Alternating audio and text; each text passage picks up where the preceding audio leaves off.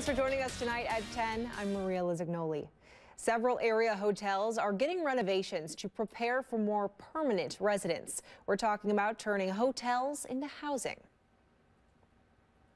By this time next year, folks will no longer be checking in for a room at the Madison Plaza Hotel on the city's east side.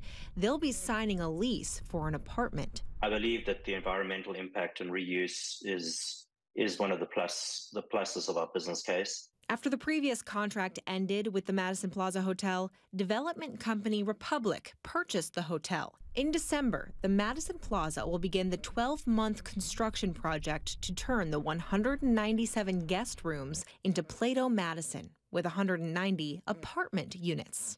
Republic CEO Richard Rubin says renovating the hotel is much cheaper than building a new apartment complex. We're not digging foundations. We're not laying up framing. All of that is pre-existing. Rubin says that's why the rent will be more affordable. The area median income in Madison is $68,000, according to the U.S. Census. Plato Madison is becoming workforce housing, which targets people who make between $40,000 and up to nearly $82,000 per year. There's an almost endless amount of folks falling into that category who are either not, in inverted commas, poor enough to afford subsidized or be eligible for subsidized housing, but not rich enough to buy their first home. He says rent will likely cost between $1,000 and $1,200 a month, depending on the unit and the resident's income.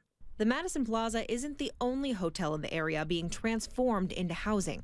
In the spring of 2022, Hotel Red became Stadium Lofts, 50 units of workforce housing in the heart of downtown Madison. We need more housing, both affordable and market rate, and I think this development project will contribute to it. Keith Furman, an alder on the Madison Common Council representing District 19, stands in front of the latest development to add more housing to his district. In November, the Common Council approved zoning changes to convert the Radisson Hotel on Madison's far west side into affordable workforce housing. I think it's cool. I think it's a neat concept. Furman says the hotel conversions don't mean the hospitality industry is packing their luggage and leaving. He says more new hotels are being added in the area. As hotels look on how they're going to compete, they're looking at different options on what to do with their properties.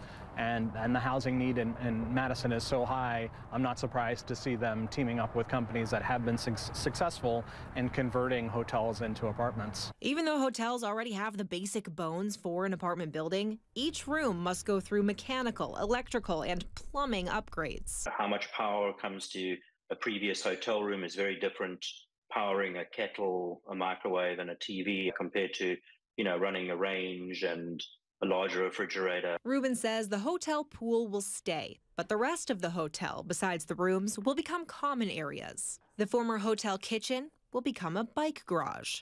Ballrooms will become additional storage units, and offices will turn into workplaces, fitness rooms, and lounge areas. Looking at an existing structure, seeing how it can be reused easily is really exciting.